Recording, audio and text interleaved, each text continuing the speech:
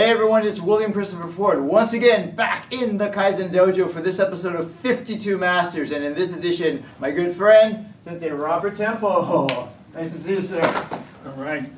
And in the corner, Sensei Chaz, Hi. on the drums. That being said,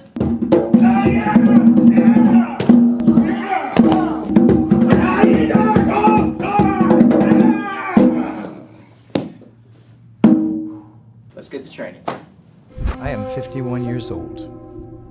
I've been a practitioner of Okinawan Shorin-ryu karate since I was 7. There was some who would call me a master.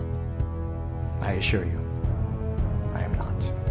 I believe that the true expert is someone who still has a student's heart and a beginner's mind. This year, to celebrate turning 52, I'm setting out to learn from 52 other disciplines, each from its own master. Some things I've tried before, others I'm a first-day beginner like anyone else. 52 weeks, 52 new skills. I'm William Christopher Ford, and this is 52 Masters.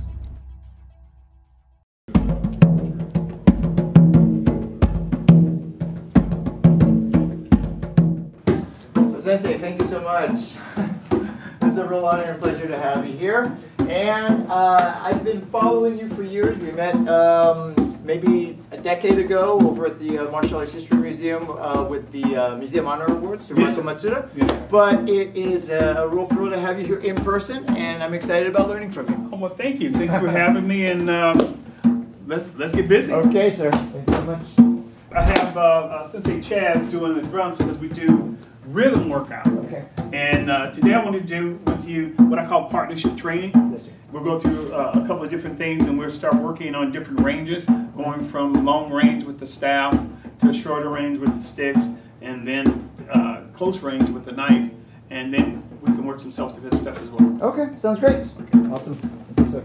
There we go. There it is. That's it. Relax your shoulders. That's it. There we go. Good. All right. We're going to take that back a little bit. There we go. That's it. There you go. There we go. There you go, Chaz. And Chaz is going to take the beat up. And to take this up, we move fast with it.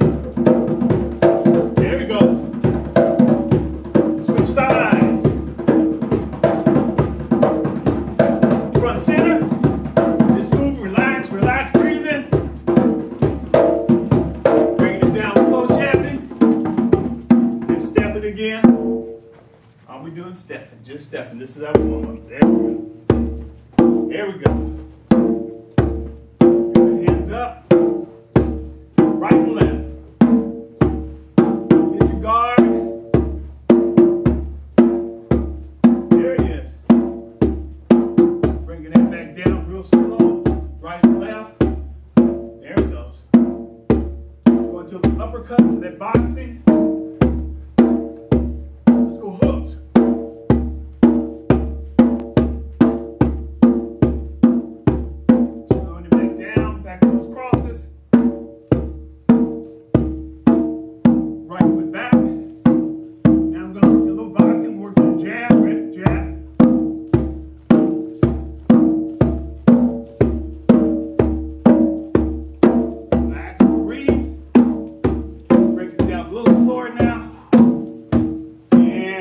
Jab across. Ready? 1 and 2.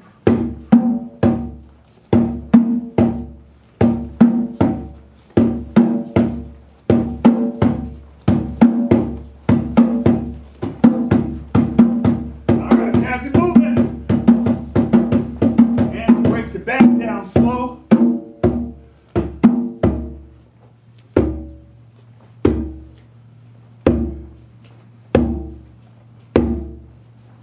Breathe, relax, breathe.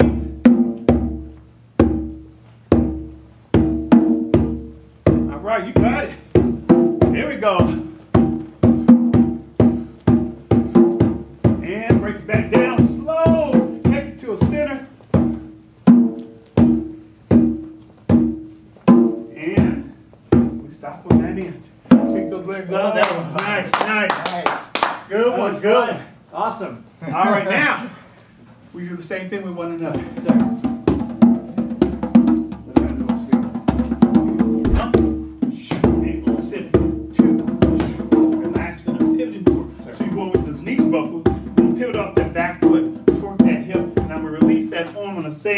line is my knee. That way. And we're going to do more of that vertical hand. That vertical hand. Relax your shoulder. But what we're going to do is just drop the weight down. That's what you're hitting. 1. Good. Relax. Pull back. 2. Pull back. Stay more relaxed than that. 3. Good. Give me that rhythm. Give me that rhythm again. Spot. Here we go. That's it. That's what we're talking about. Relax it. And make that slow pace. And 1. There we go. Keep bouncing. 2. 3. Switch sides. 1. Switch sides. 1. 2. Switch sides. 1. 2. Switch sides. 1. Switch side. 1. Switch side. 1. And breathe. Nice. Nice. Keep breathing. Keep relaxing. And I'm just going to give it up. Just 1, 2. In the center. 1, 2. Go. Good. 1, 2. Come on. There you go. 1, 2. Go. Go. All right. Right foot back. You're going to go left hand, front hand, and your rear hand. Still on that vertical with that pivot and that torque. There you go. Hit. There we go. Hit. Hit. Switch side. Beautiful. Hit. Hit. Try to keep that elbow close into your body. Relax it. Hit. There we go. Breathe. Breathe. Relax the shoulders more. Hit. Switch side. Relax. Hit. Relax. Don't give it that bounce again. Smooth and easy. Now, what you're doing is what I don't see. What I don't see, a lot of people went to some competitions lately, and I've been watching the young people, and they're moving, but the rhythm seems to be off, in my opinion. Again, just my opinion. What I'm seeing with you is perfect rhythm. Perfect time. This is what we enjoy seeing. Yes, sir. Relax, because it cuts down the time when you make a motion. Again, we know when we're in front of each other going for it, again, who's the fastest? But not just who's the fastest, who has the better timing with the speed. So those two combinations allow us to be more successful. Sir. Here we go. 1, 2. Hey! Switch feet. 1, 2. Switch. 1, 2. 1, 2. 1, 2. 1, 2. And breathe. Take it down. Take it down. Take it down first. Here we go. All right. So now we're going to go 1, 2, and 3. We call that front hand, rear hand, underpunch. So it's going to be back up, reverse front underpunch is what we call it. It could be long range, or it could be a short range. Right now we're going long range. I want you to extend out. There we go. And it is that pivoting torque because we want to shift that weight. I don't want to hit him just with my arms and shoulders. I want to hit him with my body weight as well. So when I hit him, pop, he drops. Sir. Relaxation. You got a front hand, 1, rear hand, and push it out. Leave it out there. There you go. You were right. You were right. Give me the front hand, the rear hand. Now I got that pivot going. Now torque back, underpunch. There you go. That's it. 1, 2, and 3. Relax. There you go. 1, and there we go. Good. Do it again. Beautiful. Again. 2 more. Come on. 1 more. Beautiful. Relax. Relax. Take the gloves off if you like. Beautiful. We're going to change and go from there. In fact, you know what? Let me apologize. Gloves back on. Okay. We're going to still do a rhythm drill and a timing drill. But instead of using this, we're going to use our focus mix. So we work power on that one. So now we're just going to go relaxation, focus drill. It's so challenging. I feel it's a great drill. Well, but you're a good martial artist, so you made it work. But the thing is that what I love is that it's still, I'm not getting it right away, and it's like, oh, this is a new, it's kind of new. So, okay, but you got it. You know, as you know, all this stuff takes time because you have a different mindset from where your training was before, and then shifting into someone else's training and timing. My timing is different. Not my training, just my timing. And then what you did is you worked with that, and then you met me. Now the rhythm, having the drums, having Master Chaz with the drum helps because it relaxes you. Yes. That drum beat brings you to relax because you can change your thought from this or the frustration of not doing it to what he's doing. And then in that process, it happens. Why does it happen? Because you line your body up correctly. You follow great directions and instructions. And then eventually it comes. We always say it's 1,000. It's not 100. It's not 1. It's 1,000. I repeat this 1,000 times and I may get it. And then I repeat it another 1,000. So now we're just going to go relaxation. I'm over boxing. And I'm going to give a jab, relax. You got it. That's it. A right cross. Beautiful. Hook. Boom. And up. There we go. Jab. Cross. Hook. And up. Beautiful. All right, now we'll work the rhythm into it so you got that beat working with it. So let's be jab, cross. Good. Jab, cross. Jab, cross. Now it's going to go hook and uppercut. Hit. Boom. Boom. There we go. Beautiful. Do it again. Hit. Boom. Oh, perfect. Now I'm going to jab, cross, hook. Do it again. That's 1. Go. That's 2. Go. That's 3. Let's add the uppercut. Go. Boom. That's 1. Go. Boom. That's 2. You got that hold that head, the boom had to say that sound. I don't know why. I'm gonna let the drum do it. There we go. And 3. 1 more. Beautiful. Right, left, right, left, right, left. Let's do it again. Relax. Right, left, right, left, right, left. Gonna go right first. And I forgot. Let's go left, right, left, right. Okay. So that's changing my thinking. So you stay centered on me. Left, right. Boom. Good. Left, right. Boom. Left, right, left. Boom. Left, right, left. Boom. Now I'm going left, right, left, duck. I'm going for the hit, and I just want you to duck and go. Just duck and roll. So obviously. So left, right, left, duck. Duck. Good. Now right, left, right. Boom, boom, boom. Right, left, boom, duck. Slip it.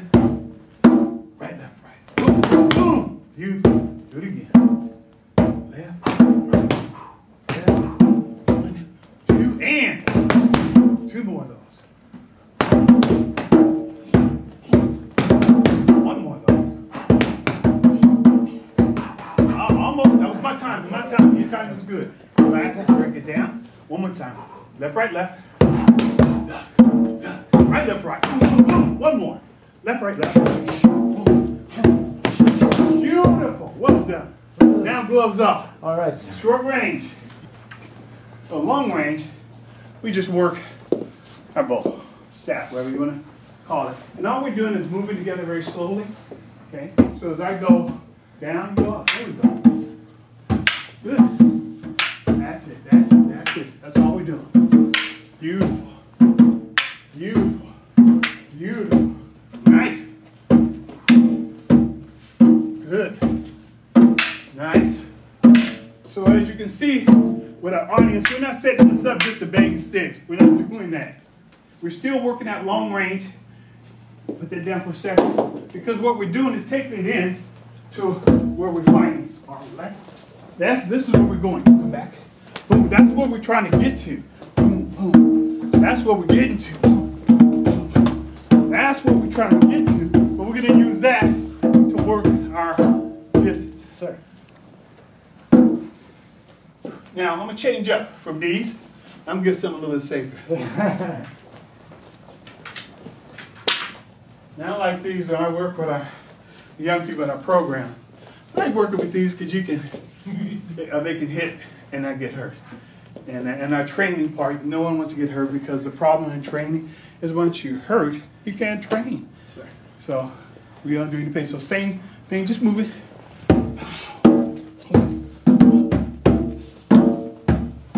Yes, sir. Boom. There we go.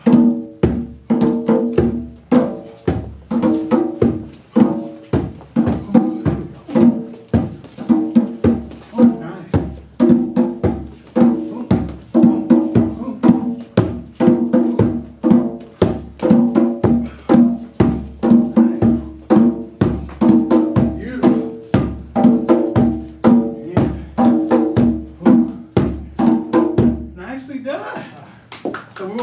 Range, love it. And we're just going to work. Lay your weapons, of course, with a training tool. Sir, rhythm, same thing. Beautiful.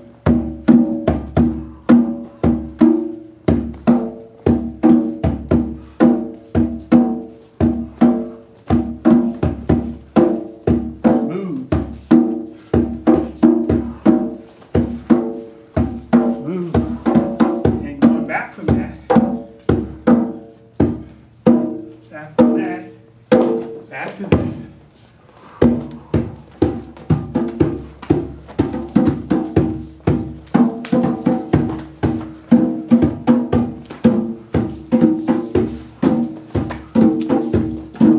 Design is to get us to be able to flow together. So all those drills we did, even though the drills seemed like we were working bow, or we were working training the knife, but what we were really doing is working timing and rhythm with one another, learning to trust one another, so that when we get into our sparring scenario, we have enough trust with each other because we didn't bump ourselves up with knives or sticks. So now we can move and not be concerned about hurting one another. Sir. So as we move, we move. Now still the rhythm is fast. Short distance for me.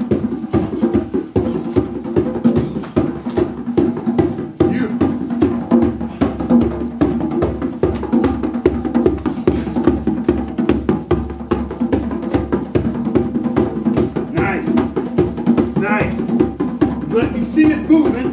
Beautiful.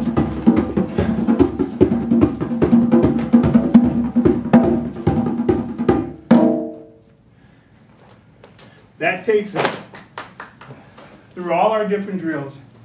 Working on distance, focus, timing, rhythm to bring us to a place where we just work as partners. Partnership training has to do with trust. And we developed trust going through all those different drills. You know, even though we didn't do our self-defense stuff, again, our fighting stuff, and what I enjoyed about what we were doing is that we were using parries, blocks. What I don't see a lot, at least in competition, is blocking. And that's our foundation. You have to learn the importance of protecting your head. It's nice to hit a guy, but it's better not to get hit. This is the first time I've had the opportunity to move, brother, and you allowed me to move. Oh, man. Say, thank you. That was beautiful. You could have fooled me, you know. Yes? Nice. Yeah. I was complaining on my way here about this joint, that, and this and that. And just the dance with the rhythm, sir. Thank you so much. Yeah, that was really awesome. The dance. And that's what it was about. Just the dance. And we were able to do that dance. So Sensei is going to demonstrate some of the self-defense drills that he does that he has developed through his own training and through his take on some of the things that he's learned. So I'm going to be his willing, compliant partner for now. As you can see, his control is excellent. So I have every confidence that I'm going to emerge from this episode relatively uninjured. But if you don't see me anymore, you'll know why. So, some of the techniques that I do come from the BKF, or I don't want to say BKF is not a system of style, but from the Kenpo that Steve Muhammad has taught, as well as Bishop Williams. And I take some of those drills. I've also taken some from Chuck Sullivan and that organization. And then we just try to put things together and allow them to flow. And as I put them together, I call it J.C. Shane Temple's concepts. So it's just my interpretation of what my teachers already taught me. Sure. So first one, if you give me a right hand. This is just like a actually, you know what? Right hand, as my instructor said, karate right hand. Okay, karate right hand. Head or body, sir? You can do head or body, but you can step with it. Step with it. And as you does that, I'm stepping back, step direct back, and I'm going to do inward palm check. From there, I'm going to follow, come to a resume up to his neck. So I'm going to do a chop or a slap. And then I'm going to go from there to a gouge, drop back down to inverted hammer fist, back up to a heel palm break, a push palm, and a foot scoop. And then I'm going to exit with a middle knuckle punch to the solar plex. I always like to say speed is less important than accuracy. And one of my teachers is always fond of saying, he says, ask accuracy, speed, and power as one. And again, what I like about our drill is that you don't always get it right. That you have the opportunity, you have the sequence, we know how it goes, but then the timing and the rhythm in that can take a moment or two. So if you see that, it was there. So as he punches, I step back and I check. On one, chop, two, gouge. hammer, heel palm, push, middle knuckle punch. And then together, we're gonna let it go.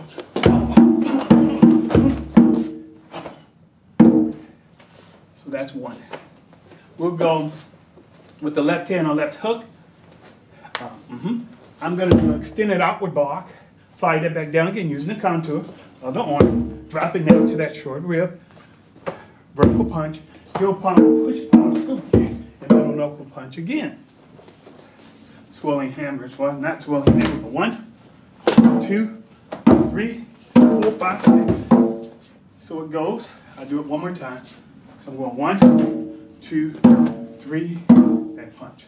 1, 2, 3, 4. Hit that shoulder blade, hit the sternum. As I hit the sternum, my desire is for him to move back so I can hit him with this scoop kick. Now again, he might be too far back for the middle knuckle punch, but if he isn't, I hit him with that middle knuckle. So I'm going to just flow with this one. Go. And that kia because of the expression. So other hammer. So that's the second technique. Let's do a grab. As he reaches to grab, I'm going to step back. I'm going to do a double hand grab. I'm going to reach back and parry down. Palm, elbow, push palm, inverted hammer, palm, grab, break, push back and cover out. We call that party wings. He reaches, pull back, drop down, middle knuckle, chop, punch, palm, grab. From that, hammer, spin out, break, palm, and step back. And it goes. Easy! Ah! Thank you, sir. Thank you. And let's see, last one, grab from the rear. Let's see if I can do twisty twigs. He reaches, grab. I'm going to first drop down, hit him in the groin, elbow back, re-grab, spin out, break, hit across the sternum, pull down, elbow, push him away, and cover. I am getting excited. I like these. So I'm going to work this one a little slower again. As he grabs me. Now again, he did a double grab. He grabbed my shoulder too. Usually we just grab the hand. So naturally, no, grab the shoulder. I'm going to step back between, hit the groin first. Then I'm going to hit him with that elbow, re-grab, spin around. Local, break, kick, release, elbow, knee. And it would flow. If I can get it to flow.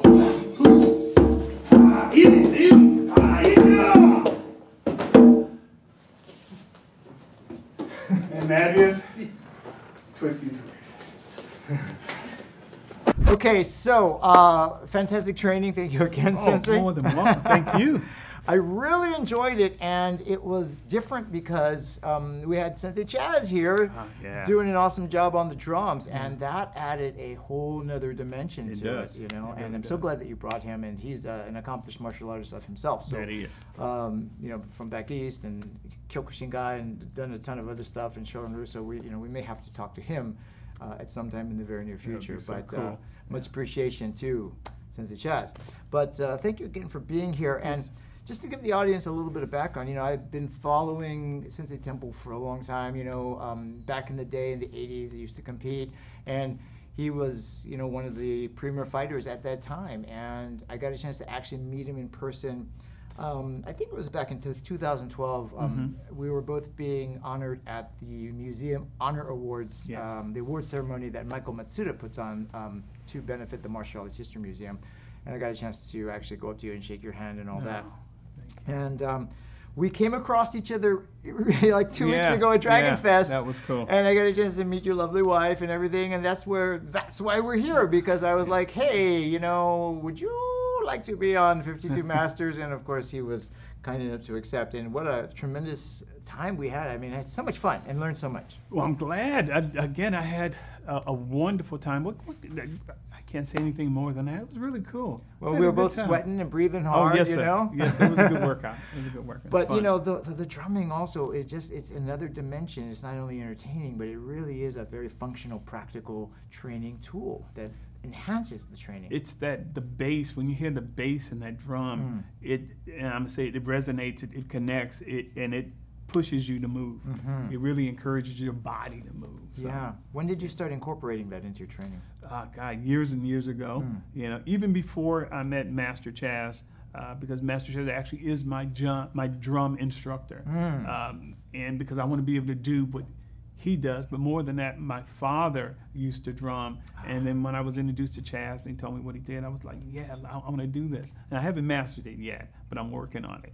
But years and years ago, we incorporated the music, and that bass drum beat just resonates, and I said, I got to have that. And then to have it live, to have Chaz actually playing is a whole nother dimension. Yeah, definitely. So. It really definitely enhanced the lesson, and yeah, it does. I enjoyed it very much. It actually made it easier for me to get some of the concepts that you were trying to teach me. You were moving, my friend. You were truly moving. You were moving well. Well, it takes you out of your head a little bit, too. That's the idea. Right? Yes, that's the idea. I mean, because sometimes you're kind of, and then now I'm just like, okay, just listen to the beat. And just flow with it. Yeah. And you did.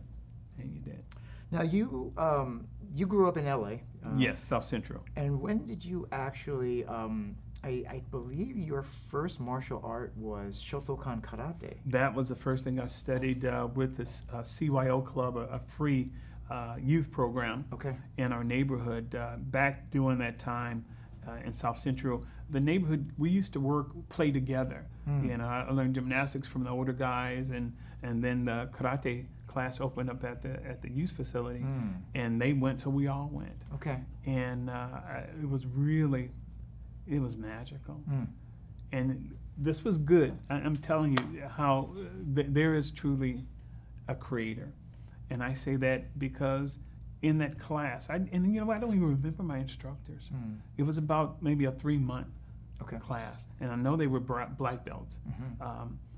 But in that class, after a certain amount of time, they asked me, and I say teaching, but of course, when you're a white belt, you can't teach a thing. But they asked me to show the beginners, because they didn't have, one instructor stopped coming.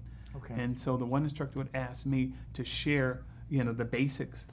And from that time on, being able to share the martial arts it just became, I don't even want to use the word fun, but I had such a good time with it. And for me, during that time, I was a very shy kid, and I don't mind saying it. I didn't like myself much, We grew up in that time where if anybody grew up in the 70s, you had to have a big fro. I didn't have a big fro. You didn't have the fro? I didn't have a big fro until high school. I had something. But I didn't really particularly care who I was. And karate changed that for me. It dramatically changed that. It gave me a place where I could go and work with others, and others work with me, and it really encouraged me and allowed me to feel better about who I was. Now, you were, like many of us, influenced by Bruce Lee. Oh, yes, sir. Kato, yes, the Green Hornet, and Batman. Okay. Was that I don't like to admit that, but yeah, Batman was my favorite character. I'm a Batman fan myself, but we'll get into that a little bit later. Okay. But I saw this episode of Batman with, Adam West and Burt Ward, and Bruce Lee and Kato and the Green Hornet were guest stars on that, and Robin and Kato were fighting. And they had to kind of make Robin look good, and we're all going, who's going to win this fight? Exactly. Man. It's like, come on, man. No competition, no match. Match. And nothing against Burt Ward, but you could clearly see Bruce Lee's superior technique. You could say this is a trained dude. You can clearly see that. Just the way he moved, and it was so sharp. I mean, even back then.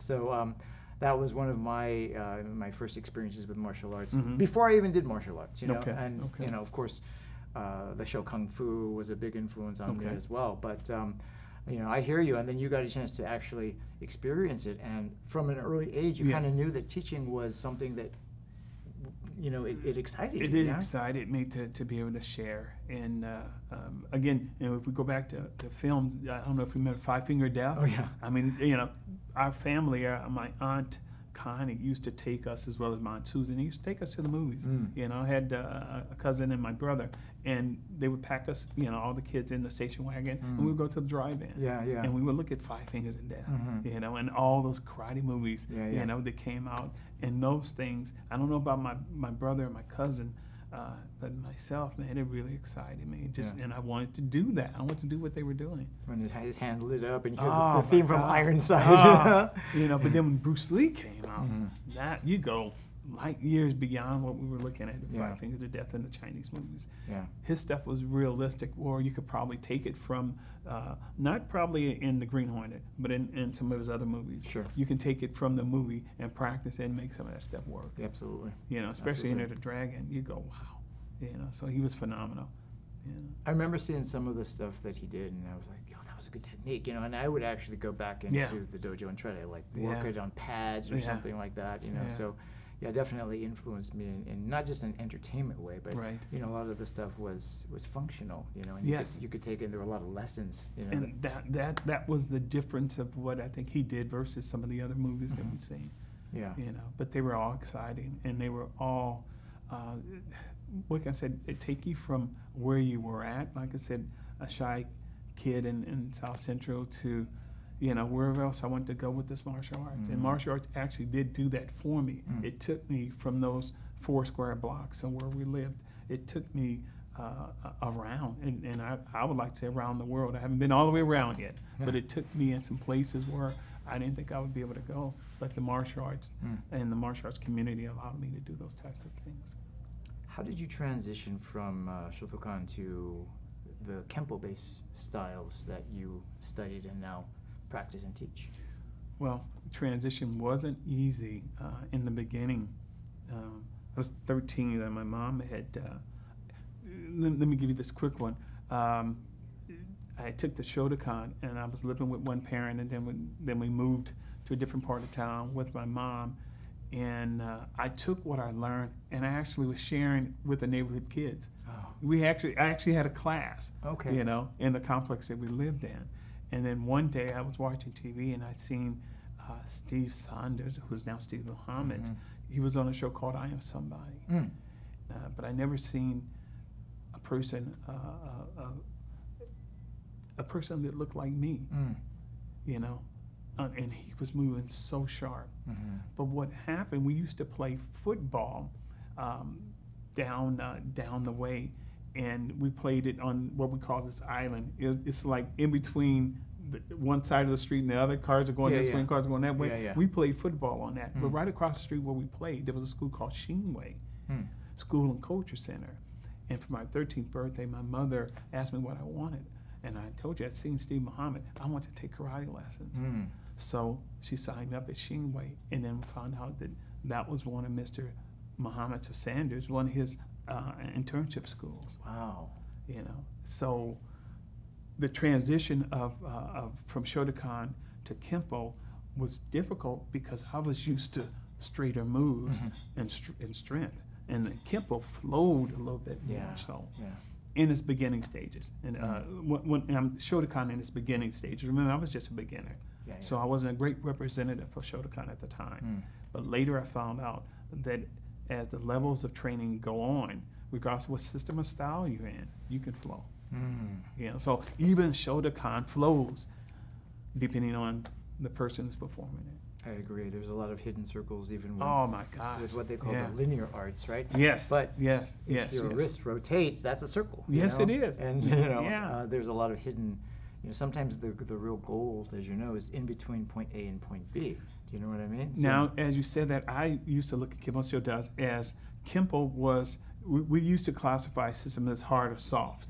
That's how they used to classify a system. Either you were doing a hard system, Shotokan, Shunryu, or Okinawan, or Chinese style Kung Fu, you know, any of those types of things. I always looked at Kenpo was that line in the middle.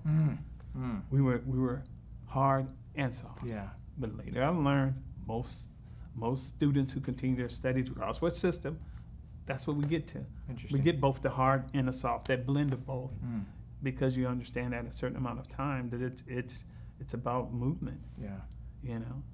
And going deeper into your art, sometimes you discover, and sometimes I've gone outside my art to only discover that, wow, it was kind of here all the time. Yeah, absolutely. But I needed to go outside the art in order to see that frame of reference so that I could recognize it within my own art. But it's like, oh, there's a lot of throws in Shorin karate, like the pivots and things like that in our kata are like, oh, that's a throw, and so, I've had people point it out to me. It's like, didn't you know that was a throw? And I'm like, no, and they show it to me, and I'm like, how did I not see that?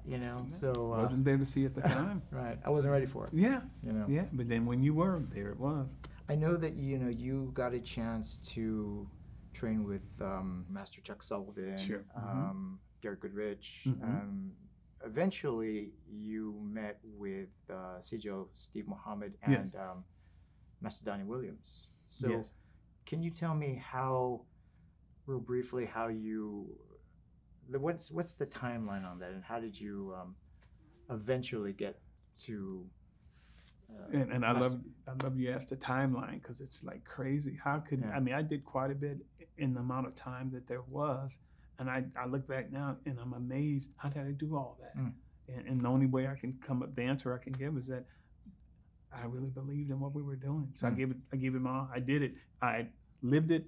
I drank it. I ate it. I slept it. It was martial arts all in all, because it was just that overwhelming for me. It really took me to a different place.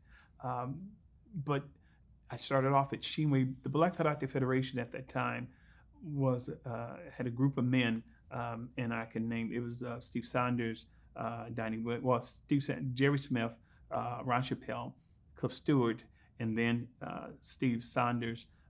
And then through Saunders, it was Donnie Williams, and I think Curtis Pulliam, and one other person, I can't remember his name, but we would go to each other's school, So my desire at that time, I had a desire to study with each one of the founding co-founders. That was my desire. We call ourselves this, and these guys were phenomenal, and they were still there. So I made it a point for me personally to put time in with each and every instructor that I could, that allowed me to. And some did and some did not. Amazing. And I found out within the BKF, like any other place, it's about relationship. Mr. Muhammad had a good relationship, or Mr. Saunders had a good relationship with Donnie, so they were partners. Ron Chappelle, Cliff Stewart, they were partners, and Jerry Smith. And then the idea of, once I went from school to school, you meet the students, and then you start forming that brotherhood within students, classmates. And then, had the opportunity to study with, I studied with Cliff Stewart for a bit. I studied with Jerry Smith for a bit, Donnie Williams, as well as Steve Muhammad. Muhammad or Steve Saunders, who's now Steve Muhammad. I have to keep saying it that way. But I look at him as my spiritual father, as I do with Bishop Williams. They allowed me to become a part of their extended family. Really, they gave me a lot of time. So, it was time consuming. But I truly believed in the martial arts. I often say, and some may not agree, I believe martial arts is a faith belief. It's not the faith that I practice. I am, and if you don't mind me saying, I'm a Christian through Jesus Christ is my Lord and Savior. But I believe martial arts is a faith belief. It's a belief, and at that time, it was my faith belief. I trained every opportunity I had. Anything that came up to do with training, I was there. And the schools were open. We were open pretty much 7 days a week. At one of the schools. And I think we were working on today training, partnership training. And I can tell you, it was my training partners that helped me to be, if I was successful at all in martial arts, it was because of my training partners as well. Each and every person that I had the opportunity to work with, whether it was a guy who used me for a training dummy, or the person who kept me encouraged and kept me coming. At one point in time, if you got a call from your instructor and he said, we're going to do a demonstration, you knew that meant you were going to be the dude that took the hits. Yeah, you take the hits, yeah. But, you if you survive that, which you usually did, you learned a lot. That was an honor. You It was know? an honor. Yeah. Where else can you go okay, and get beat up and still want to come back the next day and hold it and pay the guy? Yeah. For those who did pay, a lot of the time our instructors, honestly, we couldn't afford to pay, and they allowed us to come anyway. Wow, that's. I respect that, and gosh, I'm thankful for it. I've done that myself. Yeah. Where Yes, it's like, okay, how are you with the broom? Can you sweep?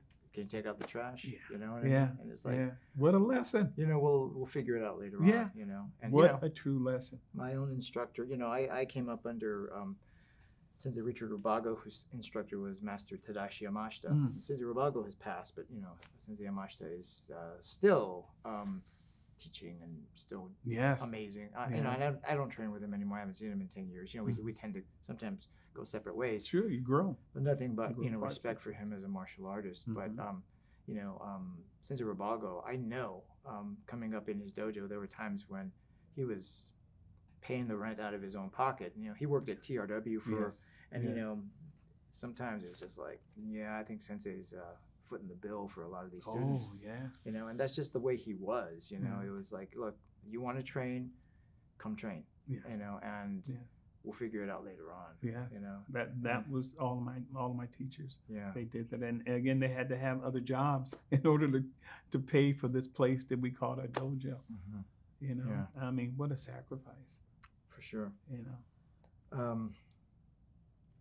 I am familiar with some names that one is Master Culpepper, who's always been cool to me. I haven't seen him in a long time, but I'd like to catch up with him.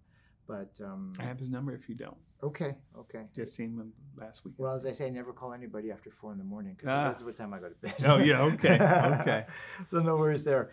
But there's a gentleman named Carl Scott who I used to watch in kung fu movies. Also, he did some movies with a gentleman named Billy Chong. I think it was about the Crystal Fist or something like that. Yeah. And I've had the honor of speaking with him on the phone, and I haven't met him in real life. So I'm hoping that you can connect me with him at some point in time, because he's just somebody I've admired, and I'd like to meet at some point. I would like to. I call him brother. Okay. I mean, we have grown very close over the years. Carl was, in my age group, as we were training, he was the guy to beat that you couldn't beat. He was just that good. He was so good that his last name is Scott, but they would call him Carl Sanders, after Steve Sanders. Really? Yeah, because he was just that good. Wow. I remember watching people bet. I mean, people betting on this guy, in a tournament. I mean, he was just that good and that exciting. And again, I call him my brother. So hopefully we can make some connection at some point in time. I'm hoping. It's all about community, relationship, and everything like that. And of course I'm a fan, but at the end of the day, it's how can I be of service, and what can I do for the community. So I'm hoping that I can be of service in that way. I think you are. I mean, I don't think I know you are. I mean, we talked earlier. I mean, these past 2 years, as everybody remembers, it was real challenging time. Yes, sir. And yet you stood the test of time. You kept teaching. Well, and you still have a dojo. Amazing. I said that to you earlier. Amazing. I'm committed. It's sometimes you have to have a must, not a should. And it's like, well, it's not I should teach. It's like, well, I must teach. I'm in. Yes, sir. Yes. But fully in. Yeah. All love and respect to my dojo families and the students. They stuck with me through that time, and it was Zoom, and at that time I was learning how to use the technology through the kids who were showing up. You too? I'd be like, Max, what button do I push now? And he's like, well, Sensei, you got to push this and this.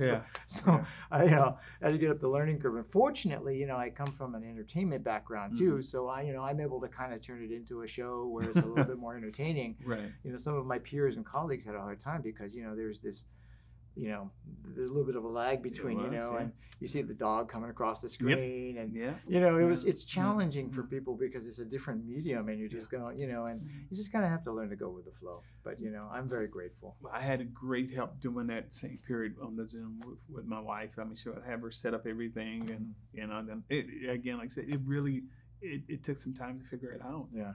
You know, as you said, you just can't have people on the screen. You have to make sure that they feel comfortable by being on. And then you have to allow the dog to run across or the brother or the sister. It's like they're in their house, you know, like you got to just let some things go and just kind of, you know, it's just, it's part of it. And now, you know, and now what once was a luxury becomes a necessity, because now you can easily say, you know what, let's do private from my living room, you know, and it's great, you know, and you can make it work. And sometimes it's like, you know, it saves people from having to, while there's nothing like in-person training. Oh gosh, I love that the best. Sometimes you can get a lot out of just, you know, out of a Zoom session, you know, so it's here to stay. And you know, at the end of the day, it's still a really great thing. Well, I tell you, it's interesting that we've been talking about this because Mr. Victor LaRue, as well as Chuck Sutherland, had a teaching program, on a video teaching program way back. Oh, okay. And you know, a lot of people, you know, were going,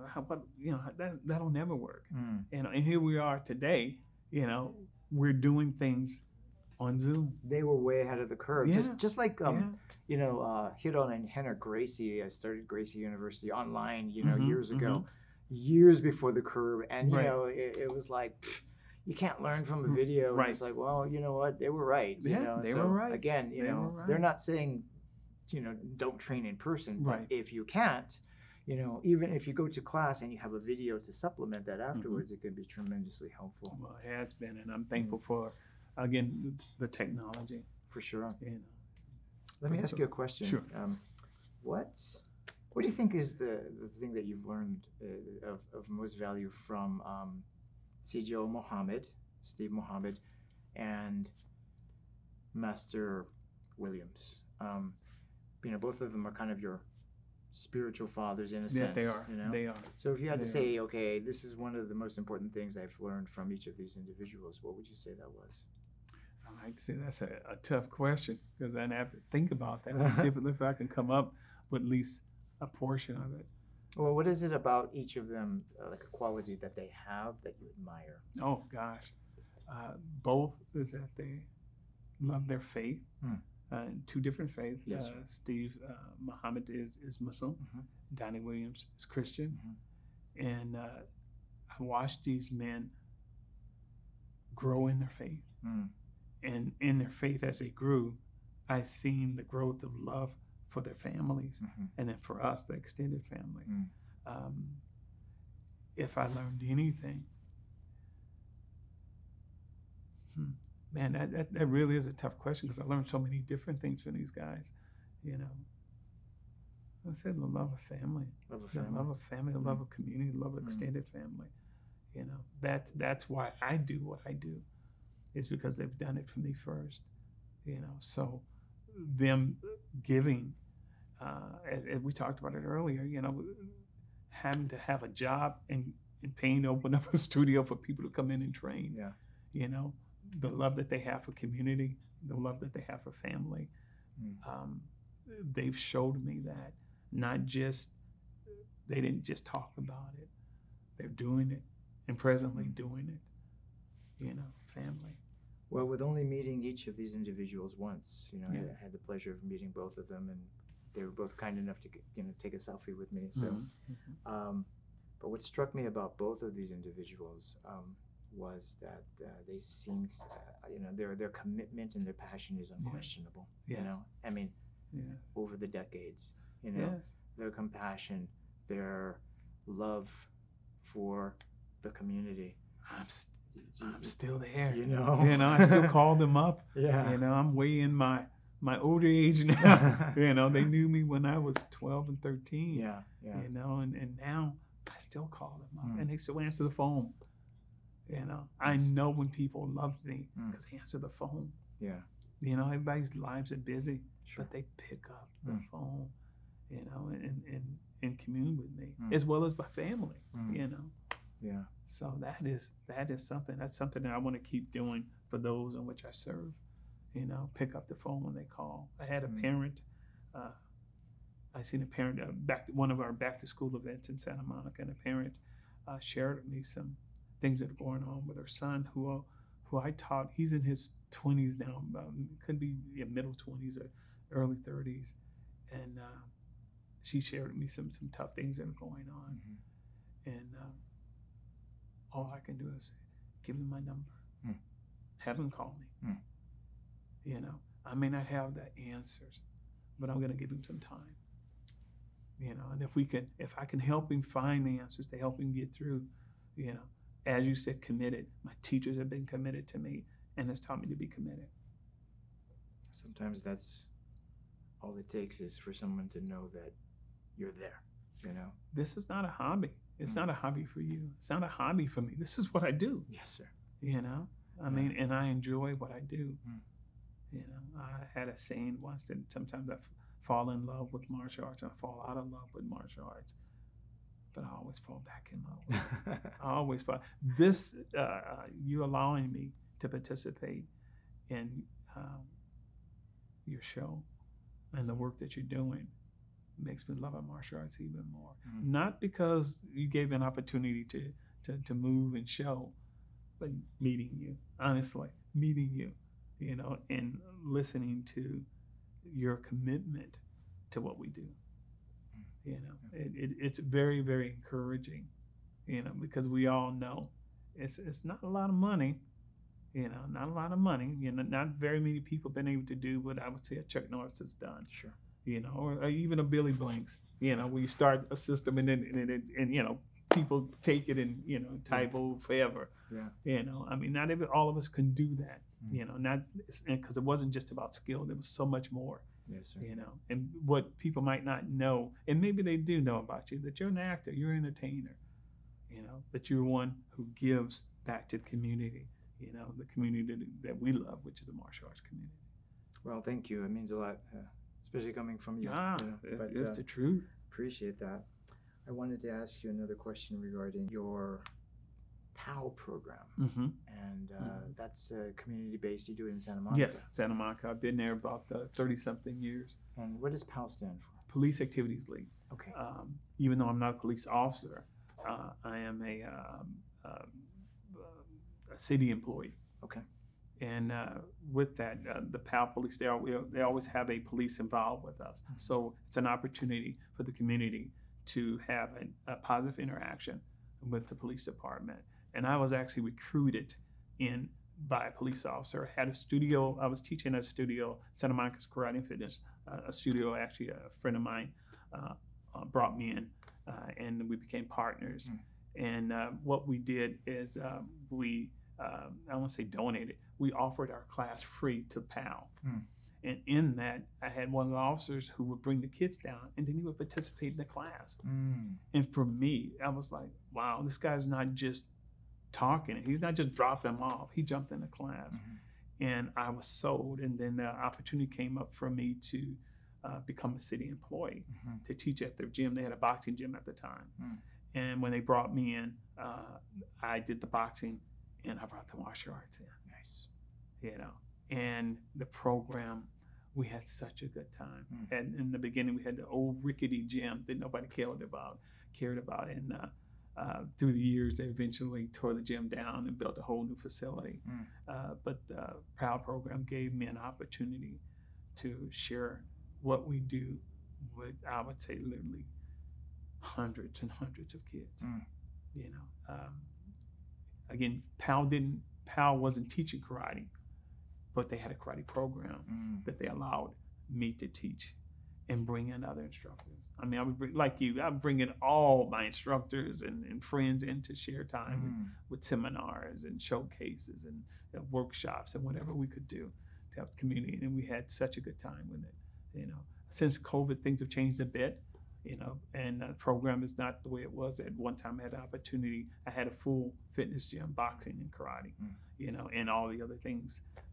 And since COVID, things have changed a bit. Okay. So we're in the process of transitioning back to opening up some of the programs that we had to close off during the COVID. Okay. Well, that's good to hear that it's going to rise again. Oh, absolutely. Yeah. How could it not? It was pretty successful, and it was because the people cared about, what we were doing, and we cared about them. So nice. I wanted to circle back to some of your earlier days. Yes. Specifically, Grandmaster Ed Parker, and you mentioned that you didn't necessarily train with him, but you had a few encounters with him. I mean, that because of the people that you trained with, he was like the teacher of your teachers. He was the teacher of my teachers, absolutely, and certainly one of the great legends in the martial arts. Changed history. But I wanted you to share a little bit with our audience about him coming up to you, and you were telling me this story, and it made me smile about you had some interaction with GM Parker. Yes. Well, it started off for me personally, studying with one of his students, with Steve Saunders. And my desire, whenever we would go to the tournament, which was called the Internationals at that time, was one of the biggest tournaments ever. And my desire anytime I competed was to show Mr. Parker what a great teacher my teacher was, and how much he cared about the art in which my teacher shared, that Mr. Parker, through his teaching, shared with Steve Saunders, Steve Muhammad. That was my desire. So anytime I competed at that in particular tournament, I was hoping to catch his eye, just so I can see how well your teaching is, just to compliment him on how well Kenpo is through his students. And I didn't know if I did that or not. I fought for many years and did pretty well at most times. Again, I can't say I won all the time because I did not, of course. But I had a great time, But one day I had an opportunity to have an encounter with Mr. Parker. And here's the thing, is that he was always there and around and available. But because I was so involved in what I was doing in my community, I didn't take the opportunities that were given to me to interact with him personally. I did have the opportunity to study with some of his students, some of his top students, Mr. Sullivan, Mr. Albert Conejo. These gentlemen really loved on me. One gentleman named Bernie, I forget Bernie's last name. I went to Mr. Muhammad, Mr. Sanders took me to a black belt workout at their Santa Monica school. I thought he might be there. He wasn't there though. But that was the day I was 16 years old. I just got my black belt just a few months earlier, and I had a chance to work out with these senior black belts. And they all welcomed me in, and that was wonderful. To this day, I still spend time with Mr. Sullivan, still with Mr. Albert Conejo, because they accepted me, But then at one in particular event that we talked about, it was a kickboxing match, and it was at the back when they had the Hollywood Palladium. Okay. And I walked in, and I seen this big guy, Mr. Ed Parker, and I didn't know Mr. Parker all the years I competed. I didn't know that he knew who I was. I really didn't.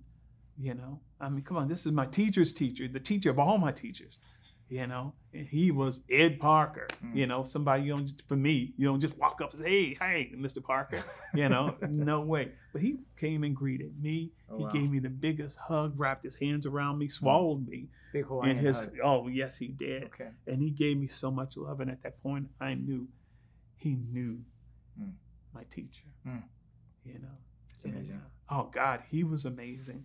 Now here's the amazing part about it, and I didn't share this with you. Okay. As now I have every day of my married life, I have the opportunity to study Ed Parker's Kenpo, because my wife is a 6th degree black belt under one of Mr. Parker's senior students, Mr. Brian Hawkins. And now I have a library of Ed Parker in my house, a living library. That's amazing. Oh my God, I'm desiring to be one of her black belts. Well, I think your wife probably can handle herself even without the Kenpo, because I've heard she's got a mean backhand. Oh, yes, she does. But she's a devil. That is amazing to know. Yeah. And on that subject, I have a very good relationship with Ed Parker's son, Ed Parker Jr. A lot of the art that you see, he created for me. Oh, really? Kids. There's a picture of He's two of my heroes good. over there. Is the picture of Bruce Lee and Muhammad Ali, and so he custom made that for me. Is like both of them facing each other. Yeah.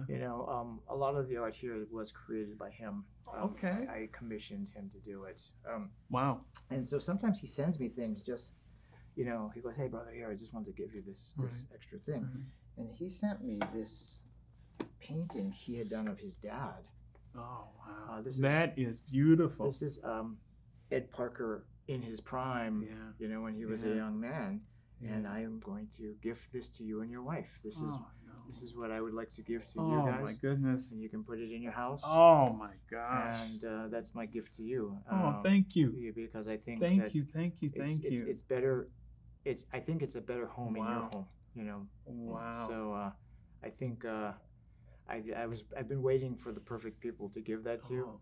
And wow, and they found it. So this is truly an honor. And again, I'm on camera, let me not shed a tear. But my God, don't laugh at me, Jazzy. But this is truly an honor. No, it's my pleasure. It's my pleasure.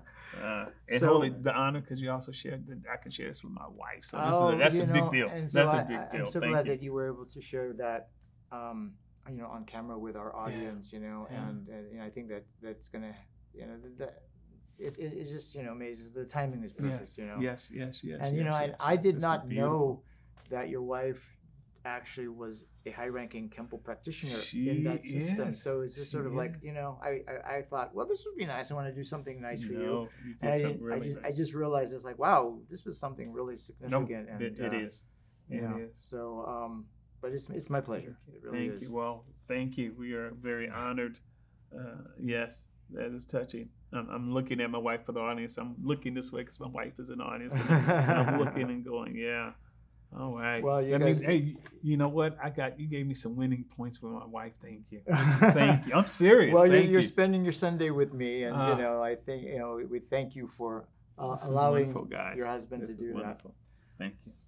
I wanted to wrap up everything with a question that I ask all my guests, and basically it's a sort of a 52 Masters standard. Okay. But let's pretend today was the last day you get to teach, and you're with your students. Oh man, and don't say that. You get to impart one thing, and it's basically like, okay, guys, this is what I want you to remember for the rest of your lives, for the rest of your training. Remember this. What do you think that would be? Well, we talked about it throughout our conversation today as well as in our practice, is that there's something greater than we are as individuals. And we need to realize that and believe that each and every one of us have something to offer the other person. And that we need to stay connected with one another. We need to, I don't want to just say love, but we need to share and give and receive with one another, and that that is something to man. There is something greater than us, and we need to just believe that and touch bases with one another and connect and love and pray and work and I would tell my students, let's keep living, let's keep working, let's keep loving. I mean, beautiful. I have a faith belief, and I pray that they find their faith belief. It's important, and the martial arts will help them to do that. So keep doing what we've been doing, loving on one another. I want to thank you so much for being here, sir. What a pleasure and honor. Thank you. So much fun and just so much, I think, deep knowledge that was dropped. I'm not saying necessarily in a physical way, but just, you being able to share your experience with everybody else. Everybody benefits from it, and this is a legacy, So thank you. No, thank you. I've enjoyed this time with you, but I also enjoyed watching your work and learning about some of the other instructors. and I've said this to you earlier, that we're not all that different. No. You know, systems, styles, cultures, we're not all that different.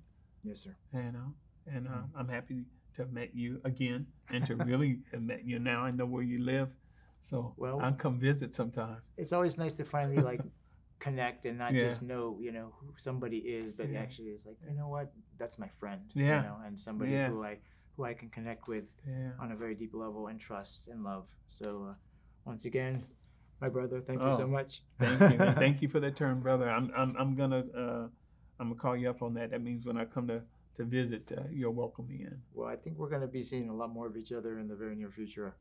So I think you're stuck with me. And, all right, and you're with me. And you guys are too. Thank you. So once again, this is William Christopher Ford with the great Robert Temple. This is 52 Masters, and we'll see you next time.